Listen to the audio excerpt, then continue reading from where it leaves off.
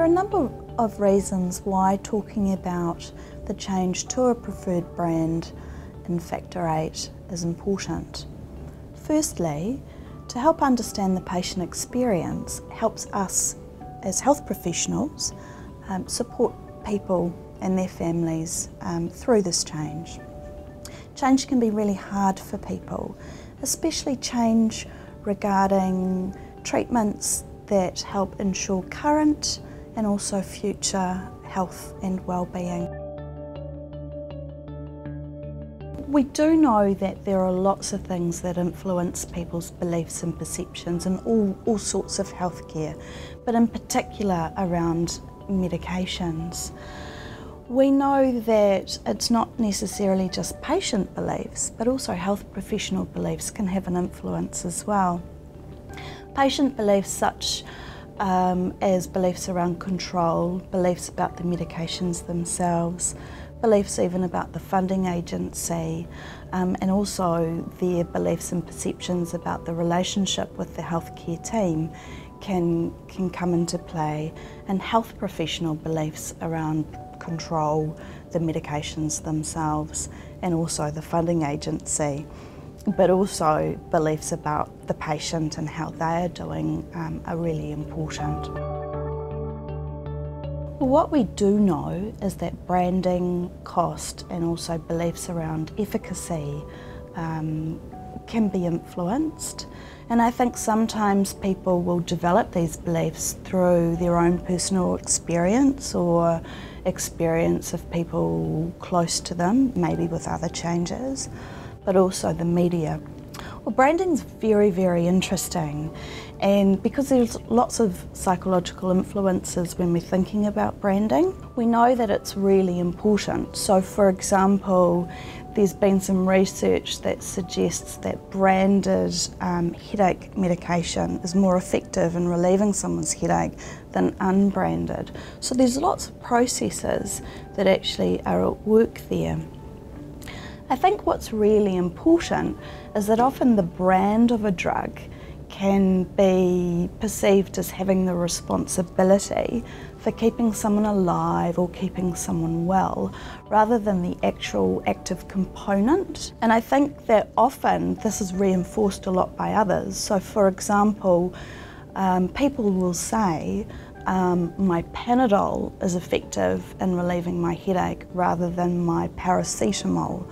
And often brands fall into everyday language, so we may not even be aware that we're using a brand name rather than sort of the active component of a drug. And I think what's also interesting is that people, whether it's to do with medicines or peanut butter or cars, become very brand loyal. And so when that is disrupted, that can actually be really difficult for people. When I think about the change to a preferred brand for Factor VIII, there are a number of things that I would imagine that people could be concerned about, including concerns around the cost, the efficacy, and also adverse effects of the change.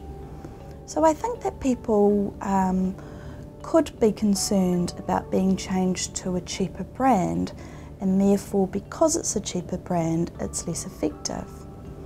And as discussed before, people will have very long-term relationships with the brand that they are on, and then they don't have the same relationship with the preferred brand.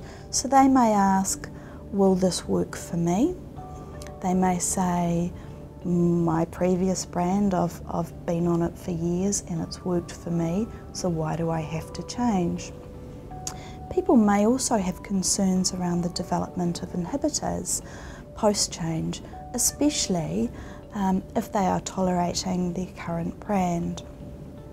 I think also people could be concerned about the increased number of blood tests and monitoring that may happen over the switchover, but at the same time, the increase of blood tests and monitoring can be reassuring for people. I also think it's really important to mention that people may have feelings and opinions about being forced to change. And I think that this is really important just to keep in mind, that people may feel that their autonomy over their health is threatened. Well, I think this sort of leads me to talk a little bit about placebo and nocebo effects. So what a placebo or nocebo is when there's either a benefit or an adverse effect attributable to taking a medication or undergoing a medical procedure that's not necessarily specific to the physiological action of the treatment itself. And I think what comes into this is people's expectations. So either expectations of help or harm. And expectations, like we've talked a little bit before, can come from information provision, personal experience, but also other influences such as the media.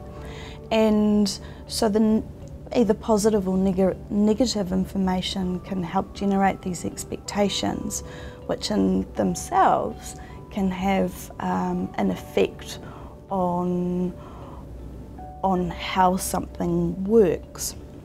I think what's really important to note is that there are many qualities that can influence these effects, such as medication qualities like cost, maybe colour or packaging, but also expectations of side effects that someone may have, the seriousness of the illness, and also clinician characteristics.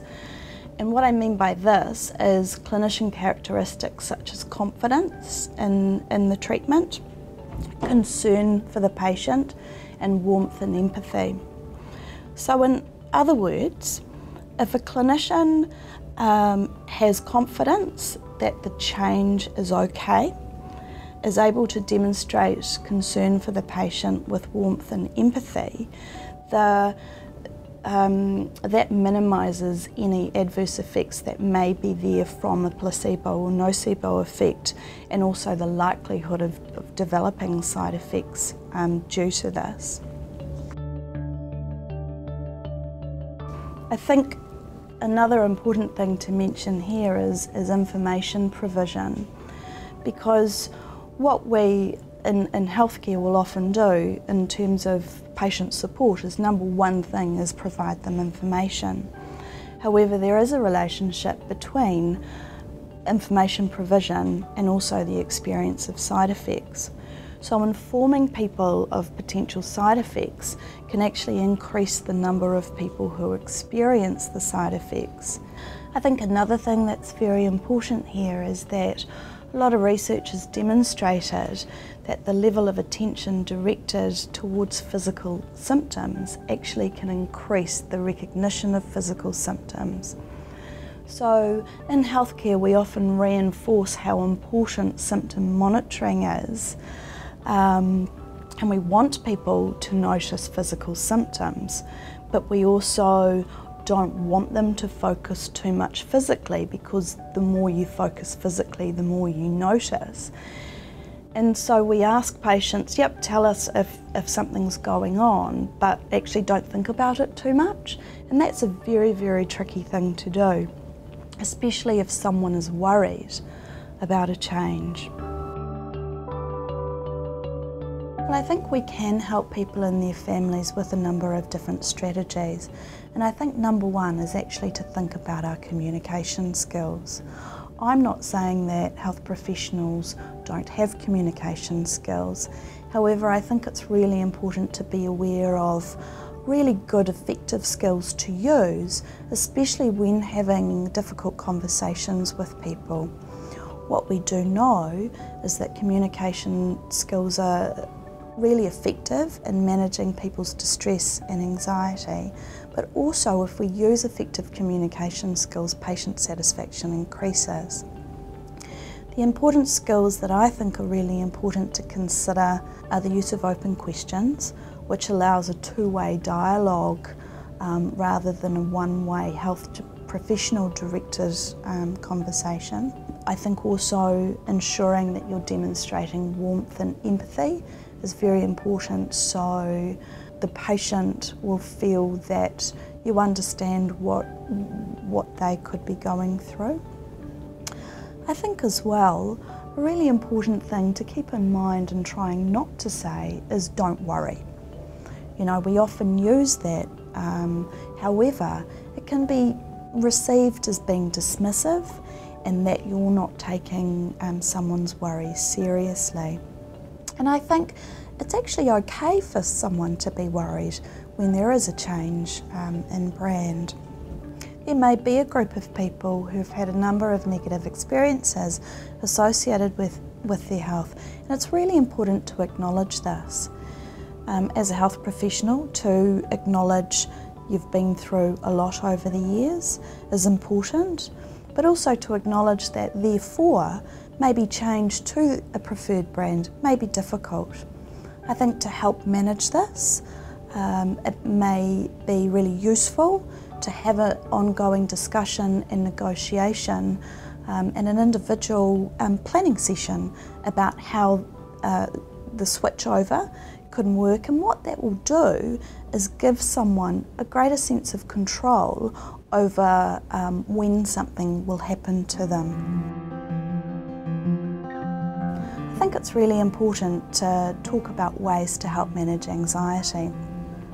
Most health professionals will have long-term relationships with patients and their families, and I think this can be a really good advantage in terms of helping manage anxiety. If you have a good relationship, they trust you, and that's really valuable.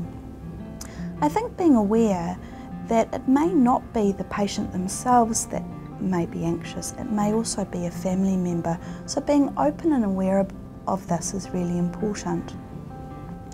I think it's really important not to make assumptions about anxiety, and what I mean by this is not to make assumptions that someone is anxious and actually what they may be anxious about.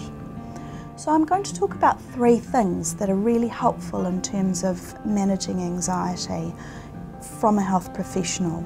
So first of all, acknowledgement, and what I mean by this is to acknowledge that someone may be anxious.